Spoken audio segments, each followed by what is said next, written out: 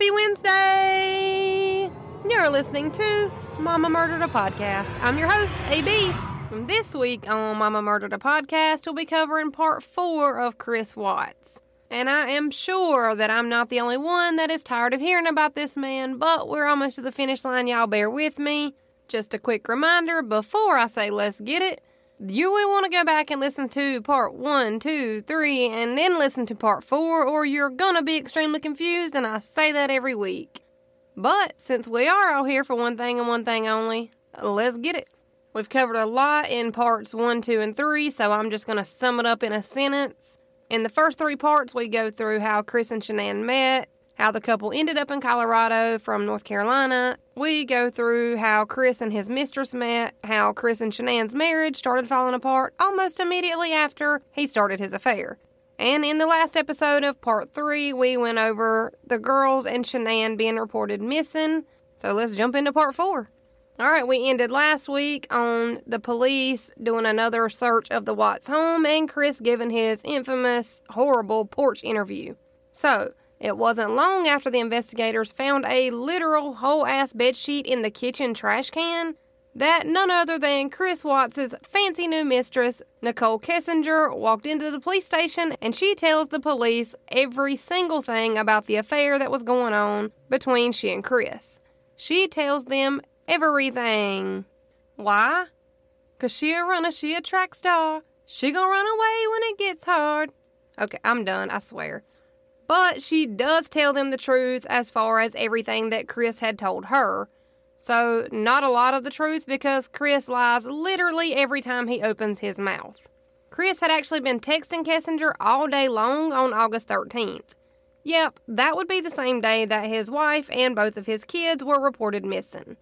So, all of the body cam footage that's available to watch from the police walking through the Watts' house that day and interviewing Chris, outside, inside, and around his house, when you see a very unconvincing worried Chris texting on his phone, we all probably collectively assume that this was Chris worried about his entire family and texting other family members and friends for updates of Shan'ann, information that they may have, but that's not at all what he was doing. He was texting Kessinger.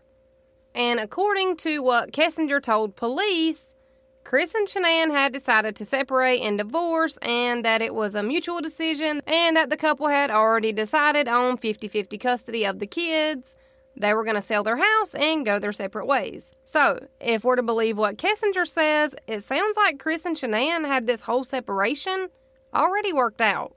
And Kessinger herself had actually gone so far as to help Chris look for a 2-bedroom apartment for him to move into when him and Shan'ann were able to sell their house. So, all of this sounds pretty amicable so far. Except for the fact that Shan'ann had no idea that Chris even wanted a divorce, which seems like a problem. I'm really sorry, I think there's a train coming. This train comes every single week when I record, and I'm just tired of fighting with it. I'm sorry, I hope it's not too distracting. But also, let's think about this for a second. Chris would soon have 3 kids, and that's not including himself and his mistress. He's looking at 2-bedroom apartments for 5 people to live in. Okay, because that makes sense. But we can all keep pretending that this wasn't extremely premeditated, and we'll keep going. Kessinger then says that she and Chris haven't talked about her meeting his kids yet, or marriage, or anything of the sort. But then in that same breath, she also says that they only talked about marriage offhandedly, so it seems like she also lies every time she opens her mouth, which would explain why her and Chris hit it off so quick. And right after Kessinger tells the police that are interviewing her that she and Chris hadn't talked about her meeting his kids yet, she then says that they also had never talked about, quote-unquote, cutting the mom out. The mom being Shan'ann, and how weird of a comment is that? Kessinger tells police that she didn't know that Shan'ann was pregnant, and we've already determined that that was a lie. She had been Googling both of their names for 6 months or longer before she and Chris supposedly ever started their affair. And the lies go on and on like this during the interview that Kessinger gave with investigators. Kessinger goes on to tell investigators that Chris told her that he and Shan'ann were always broke because Shan'ann spent too much money and that she didn't respect Chris. And Kessinger even tells the detectives that Chris's kids had started picking up on the way that Shan'ann talked to Chris, and they were starting to repeat the disrespectful things that Shan'ann would say. So it seems to me like Kessinger knows a lot more about their marriage than she wants anybody to believe. Kessinger did admit to the police that were interviewing her that she had deleted everything off her phone that was in any way, shape, or form related to Chris.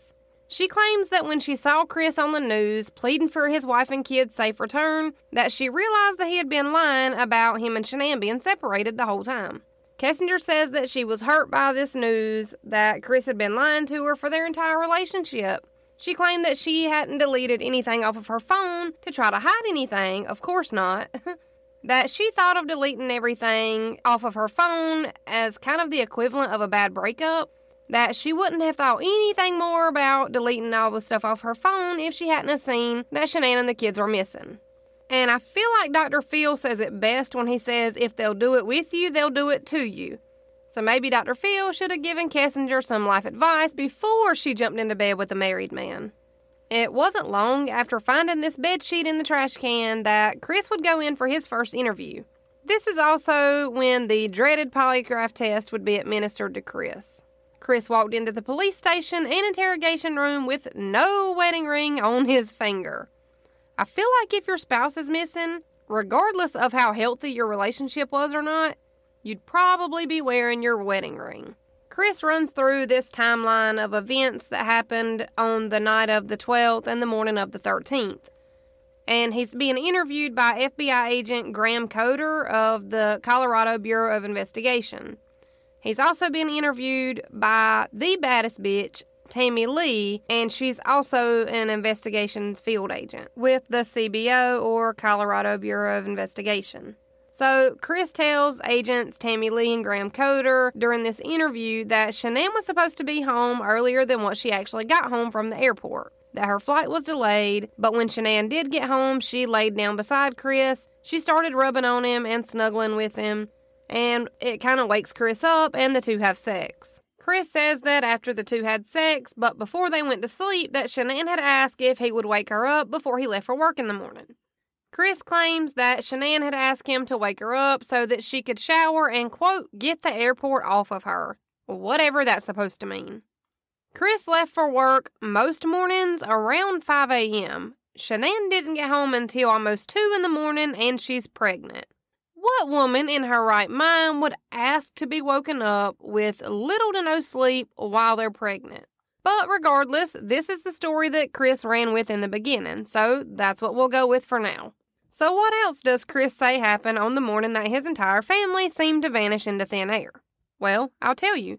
Chris says that he wakes up and gets himself ready for work, that after he gets dressed and ready for work, that's when he wakes Shan'ann up. After he woke Shan'ann up, the two talked about selling their house and getting a separation. This was the quote-unquote emotional conversation that he was referring to in his infamous porch interview. He says that the conversation was emotional and that they were both upset and crying, but that Shan'ann told him that she was going to take the kids to a friend's house, but that she would be back later on that day. Only problem with that is that Shan'ann and the kids had never left the house that morning alive, and Chris knew it while he was sitting in the interrogation room, lying through his teeth and lying directly into the investigator's face. But we'll keep going. Chris tells investigators that by about 7:30 that morning that he had texted Shan'ann and asked which friend that she had taken the kids to visit, but that she never responded. Chris says that not getting a response didn't really worry him because Shan'ann sometimes wouldn't return his calls or texts. A lot of the time she didn't return his calls or texts if she was busy with her direct sales team. And it wasn't until about 12 that afternoon that Chris realized that he still hadn't spoken to Shan'ann all day. So he decided he would call Shan'ann, but again, she did not answer. So since Shan'ann hadn't answered his calls, he figured he would text her again, and he just said something like, "Hey, give me a call." And it was at 12:10 p.m. that Chris's phone dinged to let him know that somebody was at his front door. The front door notification was from Nicole Atkinson standing outside of Chris and Shanann's house. Nicole was there, and she was looking for Shan'ann. According to Chris, this is when he called Nicole to see what was going on, and Nicole told Chris that she hadn't been able to get in touch with Shan'ann all day either. Nicole also tells Chris that she had already checked with Shanann's OBGYN and that whoever she talked to had told Nicole that Shan'ann had never made it to this appointment to check on baby Nico. But also, isn't this illegal as hell for any kind of doctor's office to give somebody's information out like that? Like, unless Nicole was set as one of Shan'ann's emergency contacts and was given permission to have her personal information, regarding her appointments, records, labs, things like that. I don't know. I have always wondered how Nicole was able to know that Shan'ann missed her appointment. Maybe it's just me because I only have one friend that I would trust to do that, and one friend in general, so maybe that's the difference between me and Shan'ann. And Chris says that it wasn't until after Nicole told him that Shanann's car was still in the garage and that she could still see Shanann's shoes were still sitting by the front door that's when he started to think that something was weird. So he told Nicole that he was leaving work and that he was on his way home and he would meet her there. Nicole let Chris know that she had already alerted police to the fact that she thought something was very much wrong and that the police would probably already be there by the time that Chris got home. And from here in the interrogation, Chris just kind of relays all the things that we've already gone over. Finding Shanann's phone, calling any of Shanann's friends, checking neighbors and viewing home security cameras, yada yada yada. After this, Chris goes into a super long and weird list of things that he misses doing with his wife and kids, like how he misses tucking his girls in for bed at night, and how he misses the girls throwing chicken nuggets at him, which I'm like, why are your kids throwing food in the house? But that's none of my business, though. Then he says that wherever his family is, that he just hopes that they're okay and that they're safe. Okay, Chris, okay. Investigators start asking the tougher kinds of questions, like if he thought that Shan'ann could be having an affair. And Chris says that he doesn't really know, but that it's possible. Then they ask if Chris is having an affair, and he tells them absolutely not, he's just not that kind of guy. Okay, sure you're not. And I'm not a chubby white mom from the South. But we'll keep going.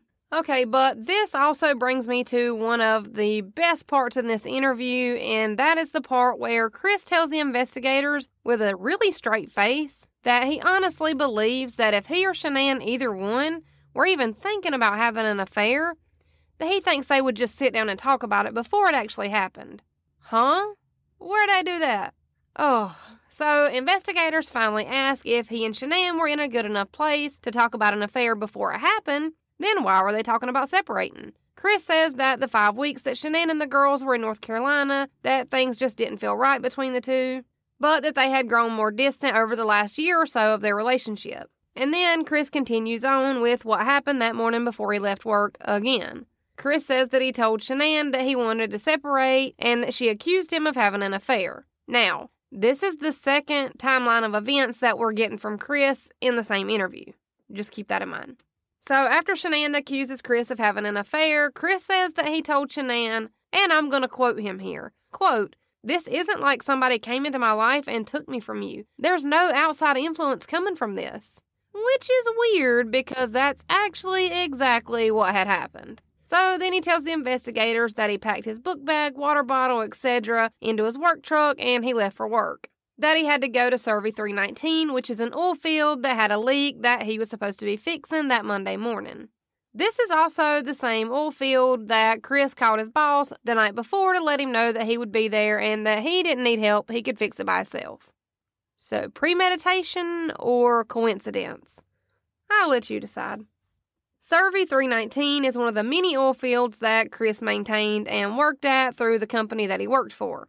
Chris got to Survey 319 at around 6:45 a.m., and he was there by himself for about an hour. A few of Chris's coworkers showed up about an hour after he had gotten there. Chris and his coworkers were at Survey 319, and Chris left Survey 319 at approximately 8 a.m. From Survey 319, Chris rode around to different oil fields and went on about his regular shift at work. Investigators asked Chris if Bella and CeeCee had ever been to any of the oil fields that Chris had worked for, and Chris said that they hadn't because it was company policy that nobody outside of Chris could be inside of his work truck. A lot of companies have this rule for employees that take work trucks home. It's kind of an insurance thing. But this little statement would kind of come back to bite Chris later on in this investigation.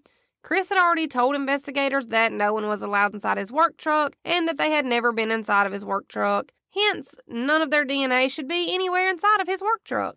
Chris goes on and on and on in this interview for hours and hours, telling investigators that he just wants to know that his wife and daughters are safe. and that he has no idea where they are or what happened to them, and I really don't think that these people are buying anything that Chris is selling. And Chris has to be literally the dumbest human alive, because when Colorado Bureau of Investigation's field agent Tammy Lee and FBI Special Agent Graham Coder asked Chris if he'd be willing to come in the next morning and take a polygraph, Chris just agrees to take it, even though he had to have known full well that he was going to fail it miserably. But just like he said he would, when the next morning rolled around, Chris showed up and he was ready for the polygraph test. Agent Tammy Lee explains exactly how this polygraph test would work. She tells Chris that even though he's nervous, that his nervousness would not cause him to fail this polygraph. She explains to him that the only thing that would cause him to fail is if there was something that he was lying about. She takes a good hour or two to explain the kind of rules to taking a polygraph test, and she makes sure that he completely understands the wording of each question that he'll be asked. And before they start the polygraph test, she just flat out tells Chris that if he had anything to do with his pregnant wife and his 2 daughters disappearing, that it would be really stupid of him to come in and agree to take this polygraph test. And Chris agrees with her like he doesn't know he's about to be caught. And it was on August 15th, 2018, after multiple hours of being interviewed, Chris was finally given the polygraph test that he knew he wasn't going to pass. And I think at this point, the investigators that are questioning and interviewing Chris also knew that he wasn't going to pass this test. But the show must go on, and so it did. Agent Tammy Lee had been the one questioning Chris the entire time, and she was also going to be the one to give Chris his polygraph. Chris was first asked a series of questions to be able to tell when he was lying. So for this set of questions, Chris was supposed to lie intentionally. So Agent Tammy Lee asked Chris to write down a number between 1 and 10. And then they asked him if he wrote each number between 1 and 10. Did you write number 1? No. Did you write number 2? No. So on and so forth. Now, Tammy Lee did know which number that Chris had written down. And after being asked these questions, she even goes so far as to show Chris his results and ask him if anyone's ever told him that he's a really bad liar. Tammy shows Chris that when she asked about the number 3, that he was so clearly lying that he started going off the charts of the page with the polygraph, declaring that he was lying. He had actually written down the number 3. She then tells him that this is a good thing because if he didn't have anything to do with his wife and daughters being missing, that this would be a really good way for them to clear his name so that they could move on to other suspects and work through the case. This also could have helped put Chris at ease that it would detect that he was telling the truth versus when he was lying, which would be great if he wasn't actually guilty, but he is. And after more than 3 hours of doing these baseline questions and explaining his results to the number on the paper game and prepping him for the actual polygraph test that he was about to take, Agent Tammy Lee says something to Chris that I think should go down in history books. Agent Tammy tells Chris, quote, "Right now, there's only one person in this room that knows the truth. And in about 5 minutes, there's going to be 2 of us. So that's the coolest part, okay?" And then the polygraph test is set to start, and Chris was then asked another series of questions. Some of the easier questions that he should have been able to answer truthfully were questions like, is your name Christopher Lee Watts? And is your birthday May 16th, 1985? These questions were used as a baseline to know when Chris was being truthful to make it easier to detect when he was also being deceptive. Chris was also asked questions like, did you physically cause Shan'ann's disappearance?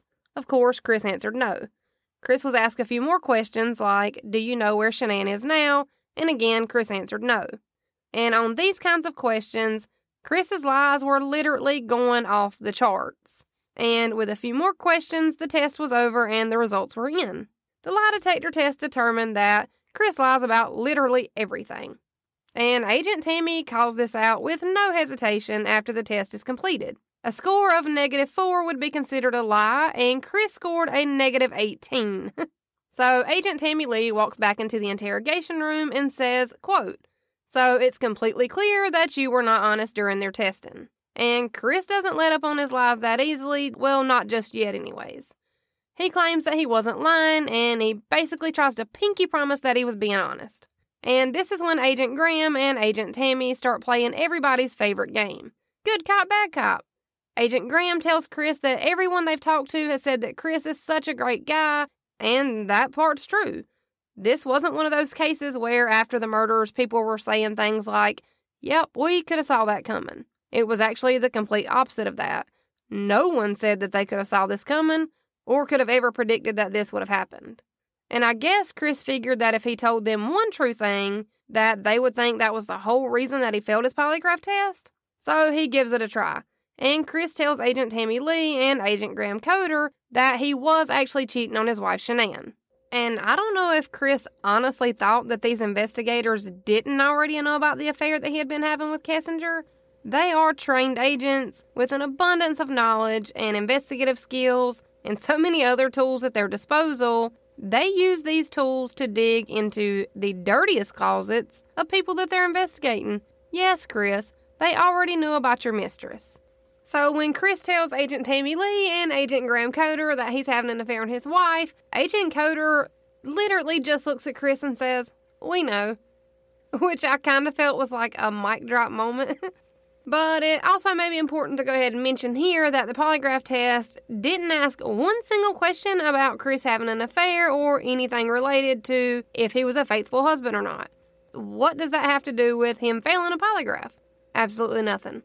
Agent Tammy basically tells Chris that she couldn't care less about him lying to them about his mistress. She explained that their main concern at this point is to find his missing pregnant wife and their 2 daughters. That they believe that he knows exactly where they are and what happened to them. And I honestly think that Chris thought that if he would just come clean about the mistress thing, that they would just assume that that's what he had been lying about the whole time and just kind of let him go on. And then Agent Tammy points out something that I hadn't even noticed up until this point, and something that I don't think I would have even paid attention if I hadn't have watched all of the interviews and if she hadn't ever brought it up. Chris tells investigators that he and Shan'ann had this long, emotional conversation on the morning that she and the girls were last seen, and that he and Shan'ann were crying together and holding each other, and they were both just sick with emotion. But he has been inside this interrogation room for 2 straight days now, and he has not so much as shed one single tear, thinking that something bad could have happened to his wife or his kids. He hadn't cried one single time throughout their entire 2 days' worth of interviews with him. Make that make sense. And it's right about this time when Agent Tammy does one of the baddest of baddest moves, and she has to kind of plant this idea into Chris's head. Okay, so Agent Tammy kind of hints around to the idea that maybe Shan'ann did something to Bella and CeeCee, and that maybe Chris just had to kind of clean up Shanann's mess. Like maybe Chris didn't want to kill Shan'ann, but that he had to quote-unquote defend his kids from his wife. But at first, Chris denies that Shan'ann would ever hurt the girls, and he denies that he hurt Shan'ann.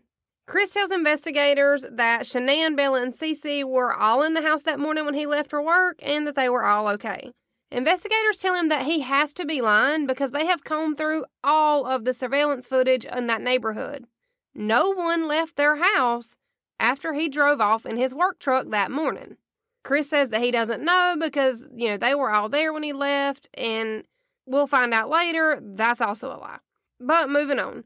Chris must not have realized that the agent sitting in the same room with him had already been going through Shanann's phone, and they had already read all the text messages between Shan'ann and all of her closest friends, where Shan'ann told them all how distant Chris had been lately. Investigators had already been through Chris's phone too, and they had also saw any trace of Kessinger that was left on his phone. They had already talked to the neighbors, and everybody agreed that Chris wasn't acting in a way that was normal for him. And they already felt like Chris knew a hell of a lot more than he was letting on about where his wife and kids were. Now they just had to figure out a way to get him to tell them the truth. And they try a few different tactics. The first of which is when Agent Graham Coder decides to show Chris a picture of Shan'ann, Bella, and CeeCee. Chris didn't cry, Chris didn't get pissed, and Chris didn't show any emotion at all whatsoever. Instead of getting emotional, he just talked about the shoes that CeeCee was wearing in this picture, how much she had always loved those shoes. And he talks about Bella and the dress that she's wearing in the picture, and how much he knew that Bella had always loved that dress. The way that Chris was talking about his kids was like he knew that they were both gone and that they weren't going to be coming back. And investigators picked up on this too. Chris seemed extremely uninterested in how this investigation was coming along day after day. After the very first day, Chris had never, not even once, asked to go out and search for his family. After the first day that he asked, and the first responding officer told him that he needed to stay put, he just never offered up to go look for them again at all. Chris never offered up tips or explanations on where, how, or why his entire family was missing. But little did Chris know that at this exact same time that he was sitting inside the police station failing his polygraph, showing no emotion, that detectives and investigators were also searching via bird's eye view of all the job sites with the Anadarko company that Chris worked for. This bird's eye view also included site Survey 319, which, if you'll remember, was the first place that Chris stopped the morning on August 13th when his family was reported missing. And what detectives and investigators found doing this aerial view search of Survey 319 was chilling at best. It was painfully obvious that something was awry because while they have drones flying overhead, they clearly spot a white sheet laying on the ground below them, not far from the massive oil drums on that oil field. And again, let's remember that when first responding officers showed up to do a walkthrough of the Watts family home, with Chris's permission, there were absolutely no sheets on the master bed, and they would later find one of the sheets to the sets that was missing in the kitchen garbage can. And now there was miraculously another matching sheet laying on the ground at one of Chris's job sites. Not a good look, Chris, not a good look. But in order to be sure that this was the same sheet, they needed to match the pattern and the material to the sheet that was found inside the trash can at the Watts family home. But before they even had time to do that, while still flying drones bird's eye over the oil fields, they also noticed disturbed earth beneath them, and it was kind of in the shape of what most would consider a human grave-sized site of disturbed earth. And while detectives and investigators are finding all of this at Survey 319, Agents Tammy Lee and Graham Coder are back at the police station with Chris still. And they're trying to use any tactic that they've ever learned throughout their entire careers in order to finally get the truth out of Chris. And this is when Tammy offered up the idea that maybe Shan'ann had done something to the girls, and Chris felt like he needed to retaliate against her. And I've always wondered why the hell she would do this and make Shan'ann look like the villain when she's so obviously the victim. And later, Tammy Lee says during an A&E special about this case that this is a tactic that some cases need in order to just start getting their suspects' confessions of what actually happened pointed in the right direction of the truth, and none of the investigators ever actually thought that Shan'ann would hurt either one of her kids. So Chris goes on for a few minutes. He's still trying to deny everything, and one of the agents tells Chris to just tell him where Shan'ann and the kids are. And you can just see his entire body language change. Chris finally looks defeated, and he just asks agents if he can speak to his dad. Chris's dad, Ronnie, had flown halfway across the country to be there for his son, and the investigators had to make a split-second decision that would normally involve supervisors signing off on. They had to decide if it would be in their best interest to let Chris talk with Ronnie in private, with the camera still rolling, of course, or whether it would be in their best interest to deny Ronnie coming in with Chris alone, with the camera still rolling. But with what they had already pieced together, and what they thought they knew already, they didn't have time to waste, and they knew it. So they decided that they were going to let Chris and Ronnie talk in private.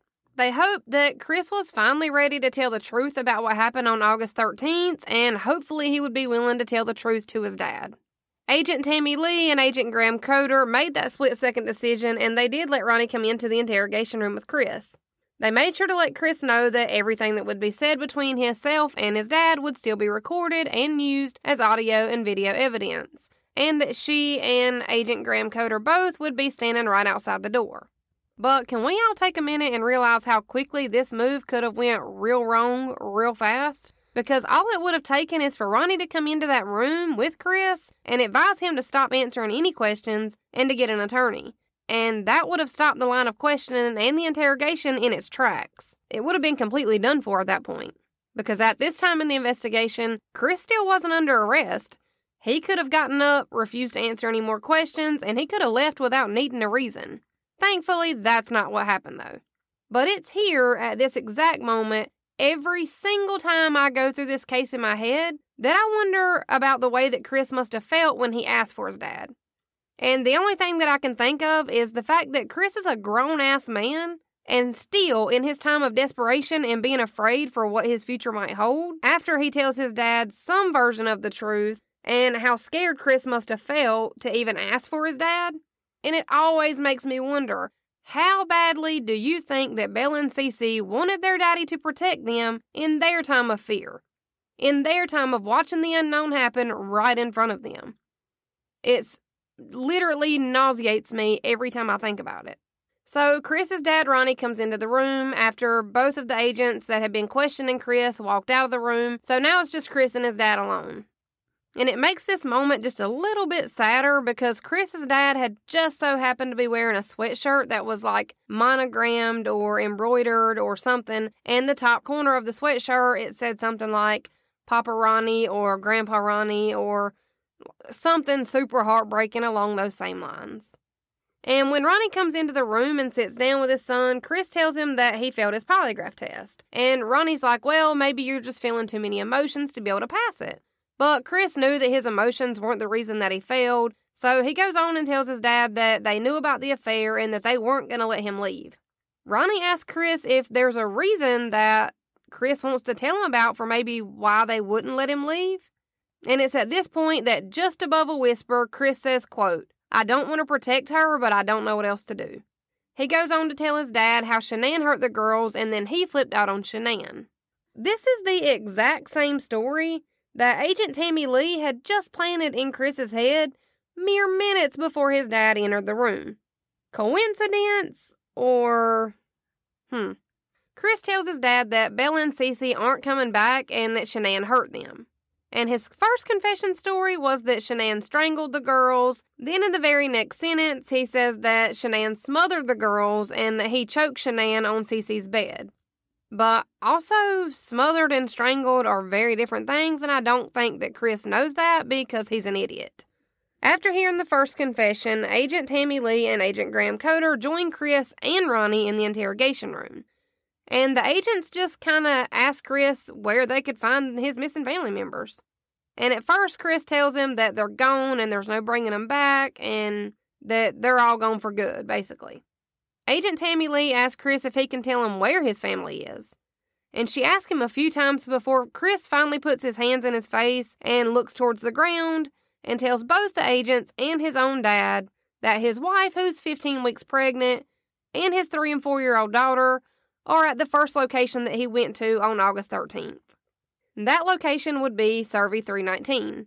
Ronnie asks Chris if they were all buried out there, and Chris only answers with, quote, Shan'ann is. And from here, it's just going to keep getting rougher and more emotional, and I've had to stop. I can't even tell you how many times doing this research, and it's taken me 3 days to record this episode, and I'm only 35 minutes in, so... Chris tells both of the agents and his dad that they can all three be found at the oil field on Survey 319. Agent Tammy Lee asked Chris if he would be willing to take them there and show them where Shan'ann, Bella, and CeeCee were. Because Chris had already made it pretty clear that this area where they were was extremely vast and open fields, and they needed to know exactly where they were in order to be able to find them. Chris tells Agent Tammy Lee that he can't go back to that site. Even though he seemed just fine going back to that site while he was disposing of his wife and kids' body there like they were old trash. But that's besides the point. He says he just can't manage to go out there and help them recover their bodies because of course he can't. So instead, the agents bring in an aerial view picture that the drone had taken of Survey 319. And they ask Chris if he can point out exactly where Shan'ann, Bella, and CeeCee are on this image. Chris marks a shallow grave that they had seen with the newly disturbed earth with an S. An S for Shan'ann. When Agent Tammy Lee asked where Bella and CeeCee were, he marked the left oil tank with a B and the right oil tank with a C. B for Bella, C for Celeste. And these oil tanks are massive. They almost look like silos or something. So that just means that Chris had to carry each of his dead daughters up 2-ish or so flights of stairs and then open a tiny 8-inch hatch at the very top of the oil tank and force his kids' body inside of it.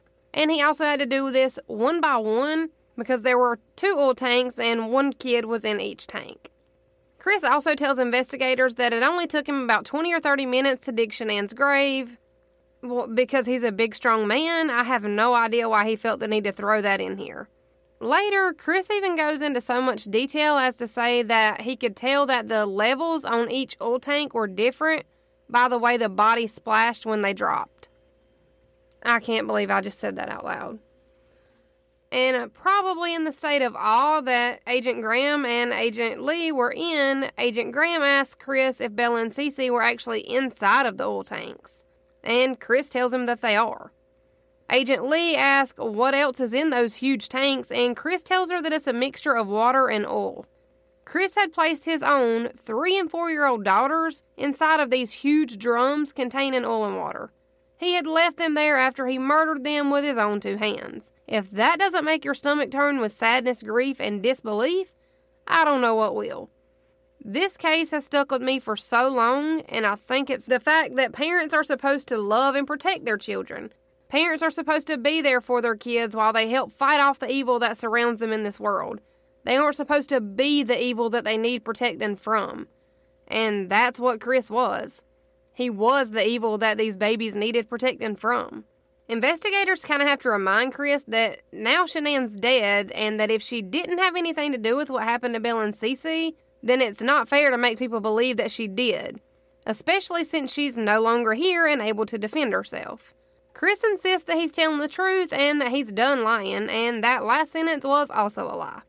When Agent Tammy Lee asked Chris, quote, "Are you okay with the public knowing that Shan'ann killed her daughters?" Chris replies with, quote, "I didn't hurt these girls. These girls, they're his kids. These aren't just some random stranger's kids that he's talking about. He's talking about his own kids and calling them, quote, these kids or those girls." Agent Tammy Lee asked Chris over and over and over again if he's okay with the public knowing that Shan'ann's the one that killed her own daughters. And Chris seems fine with letting people believe this. But Agent Tammy Lee knew that Chris was still lying because every time he opens his mouth, he is lying. She had been talking to Chris for hours and hours and hours, and she had figured that much out. So Chris's first confession went something along the lines of he heard something from downstairs after he had gotten ready for work, and that he was walking back upstairs to finish talking to Shan'ann. I'm guessing this was in the midst of their quote-unquote emotional conversation. But as Chris was walking back upstairs to finish talking to Shan'ann, that he saw on a baby monitor thing that they had, and it seemed like Bella was laying lifeless in her bedroom floor. And after he saw Bella, the monitor switched to another screen, and that's when Chris saw Shan'ann sitting on top of CeeCee with Shan'ann's hands wrapped around CeeCee's neck. This was only the first confession. There were many, many confessions. After getting the locations of the bodies, agents came in to take pictures of Chris's chest, arms, hands, and back to look for defensive wounds. And almost immediately after they had gotten the pictures that they needed, an officer came in and asked Chris to stand up, place his hands against a wall, and they told him that he was under arrest for the murder of Shan'ann, Bella, and CeeCee Watts. Chris was officially fired from Anadarko Petroleum on August 15th, which just so happened to be the same day that he was arrested. Agents are gathering every tiny bit of information that they can find, and as quick as Chris has given them anything that they can use, the agents and interrogators are kind of playing telephone with the detectives and police officers that are back at Survey 319 at the oil field. Chris was extremely worried about what people that he worked with were going to think about him when they found out what happened. Chris is also still going along with the lie that Shan'ann killed Bella and CeeCee, and that he retaliated on Shan'ann in a fit of rage and also killed her. But police and detectives were eventually able to recover Shan'ann, Bella, and CeeCee's bodies from the shallow grave and the oil drums. And it was later determined that the widest opening of the oil drum was about 8 inches in diameter, but that the widest part of Bella and CeeCee's bodies, which would be their shoulders and thigh areas, were about 10 inches.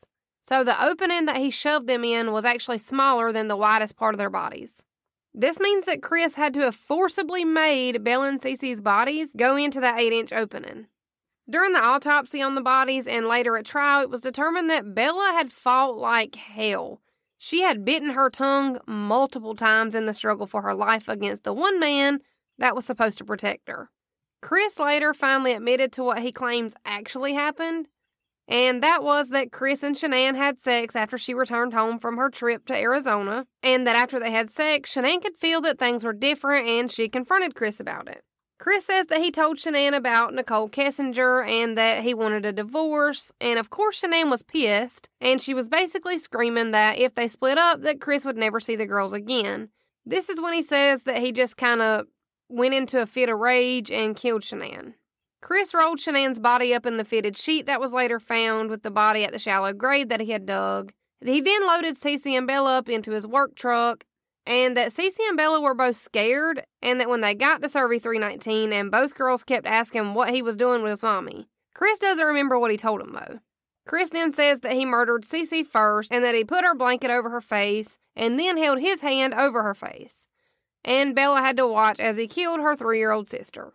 After CeeCee had been suffocated to death, Bella watched as Chris carried CeeCee's body up to the top of the oil tank and put her inside before he came back down the flight of stairs to where Bella was sitting in the back seat of his truck. That's when Bella asked Chris if he was going to do the same thing to her. Chris says that he doesn't remember if he even said anything to her before he actually did do the same thing to her. And something else that we later find out is that between the small window of time when Chris was murdering his wife and kids and the time that he was being questioned by police and eventually arrested, that he was Googling more song lyrics. Like I mentioned in the earlier episode, this is something that Chris did often depending on his mood. But just a short time after murdering his entire family and being caught in a massive pile of lies, Chris Googled the lyrics to the song Battery by his most favorite band, Metallica. Some of the song lyrics, in no particular order, are, quote, crushing all deceivers, mashing non-believers. Some more lyrics are, smashing through the boundaries, lunacy has found me, cannot stop the battery, pounding on aggression, turns into obsession, cannot kill the battery, cannot kill the family, battery is found in me, battery, battery. So this song seems to make perfect sense with what's going on in Chris's life at this exact moment that he was Googling the song. After the bodies were discovered and after Chris was arrested, he pled guilty on all charges, and he agreed to the plea deal in order to take the death penalty off of the table. The charges included 9 felonies, and the charges were as follows: 3 counts of first-degree murder, 2 counts of first-degree murder of a person under the age of 12 while being in the position of trust, which I didn't even realize was an actual charge, but I'm glad it is. Chris was also charged with 1 count of unlawful termination of pregnancy and 3 counts of tampering with a body of a deceased person's or person. As a result, all the charges that Chris pled guilty to, he was sentenced to 3 consecutive life sentences, with an additional 2 more life sentences tacked on to those first 3. I guess they did this for good measure. Chris also got sentenced to an additional 84 years, so Chris will never see the light of day again. Thank God for small miracles. While he was in prison, Chris of course got the weird fan mail that all serial killers and well-known murderers get from people fawning over them and professing their love for them, but one woman reached out to Chris out of pure fascination. And according to Inside Edition, Chris responded to this woman, and she eventually started visiting with Chris when he was moved from a prison in Colorado to a prison in Wisconsin. The woman's name was Shan'ann Cadle, and she has letters from Chris.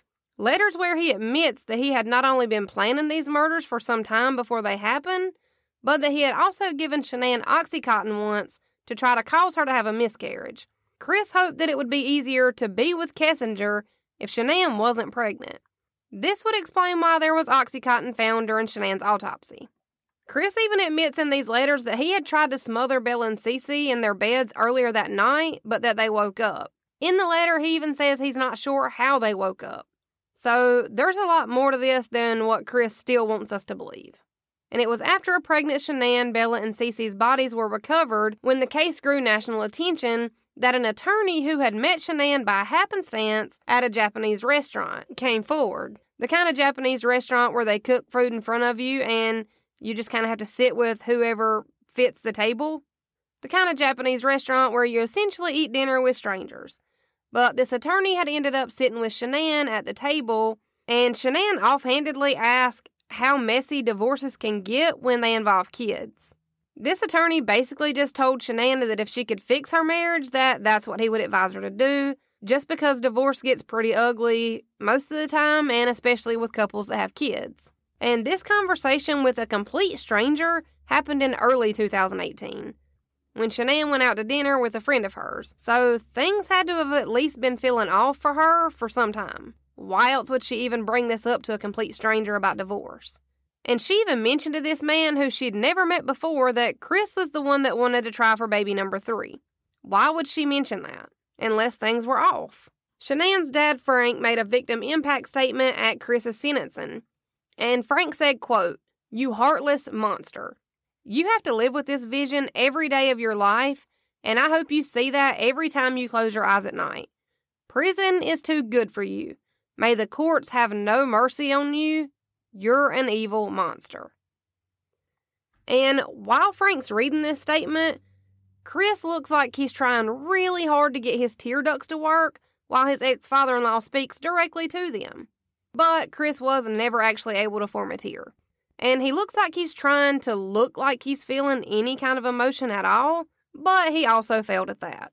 Chris's parents are still extremely close with their son, and Chris's mom, Cindy, is still adamant that Chris is lying about killing his entire family, to protect Shan'ann. So maybe someone needs to run through the evidence with her one more time, because she must not have been listening at the court hearings. And as far as Nicole Kessinger goes, according to Daily Mail, Kessinger submitted an application to change her name in Jefferson County, Colorado. She keeps a super low profile, and nobody knows where she is or what's going on. And that's all I have on Chris Watts. I probably could have drugged this out for another 2 or 3 episodes, but I'm so sick of talking about Chris Watts that it's not even funny. I had a really hard time going into the little bit of detail that I did go into as far as how Shan'ann and the girls were killed, so I knew I wouldn't be able to go any deeper than that. But on that note, I do want to leave everybody with a question, and I'm going to need y'all to hit me up on Twitter, Facebook, Instagram, wherever, and let me know what you think the answer to this question is. Chris Watts killed his wife, who was 15 weeks pregnant. He killed his 3-year-old daughter and his 4-year-old daughter. This is a man who thought nothing of killing his wife, who was carrying their 3rd child, and thought nothing of killing their 2 children that they already had. But he didn't kill the family dog, Dieter. Why? Riddle me that. So I guess that's all for now. Let's do it again. Same time, same place, next Wednesday. See you then. That's how my mama murdered a podcast.